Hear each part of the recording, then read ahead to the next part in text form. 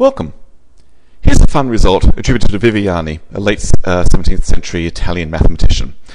He claims the following. If you take an equilateral triangle and then choose any point you like inside that triangle, let's call it P, and measure its three perpendicular distances to the sides. So his distance A to the bottom side, his distance B to the left side, and his distance C to the right side.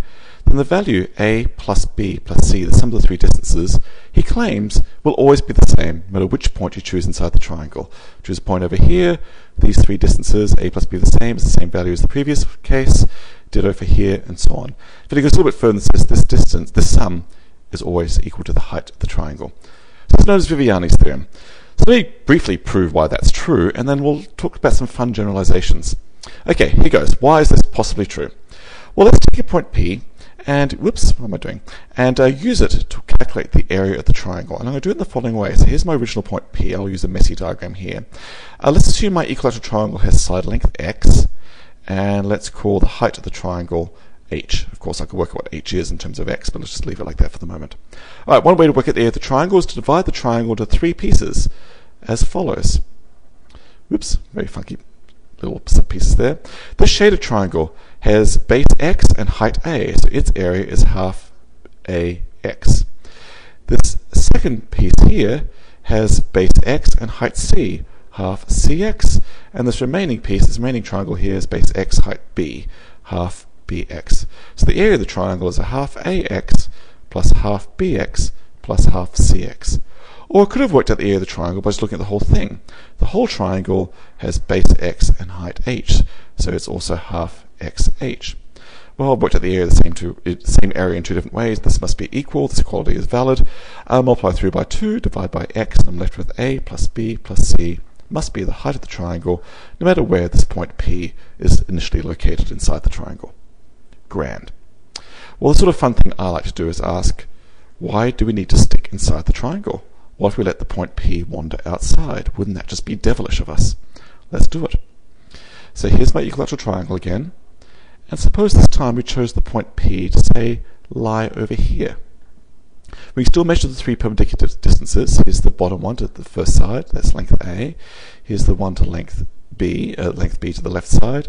And the height to the distance to length is the third side, C. I claim no matter where P is placed, A plus B minus C now equals the height of the triangle. Well, I said no matter where it's placed, you've got to be a little bit careful. First of all, you can actually follow exactly the same proof as before, but we can work out the area of the triangle two different ways. And I'll do the same trick.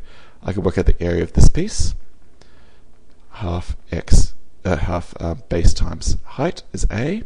I can work out the area of this piece, plus half base x height b, but I've overshot the area by this amount. So I need to subtract half x times c, and that would be the area of the triangle, half xh. Well, there we are. So if I allow myself to subtract areas, I can actually generalize the result to get that, at least for some region outside the triangle, this is a constant value, a plus b minus c is the height of the triangle. Well, let me be a little more precise here, what I mean by whereabouts outside the triangle I can go.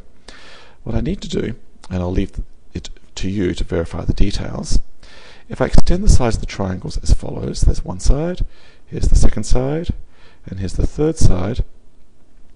We showed in the middle of the triangle a plus b plus c is constant. Over here a plus b minus c is constant. I claim over here a minus b plus c is constant, and in this region a plus b minus c is constant. And in one of these regions, like this one, I claim negative a plus b minus c is constant. Then I'll leave it for you to figure out what's going on here and what's going on here, but you can guess it's going to be one positive and two negative.